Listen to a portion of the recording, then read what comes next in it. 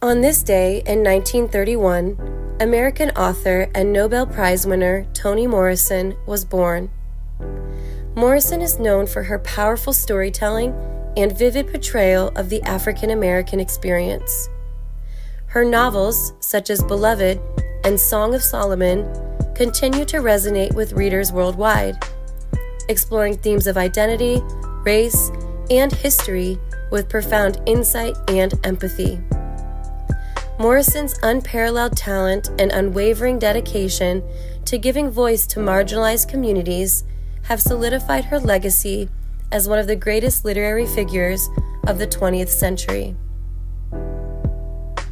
Today's Black History picture book pairing is titled On Her Wings, The Story of Toni Morrison. It's written by Geraldine Nolan and illustrated by James E. Ransom.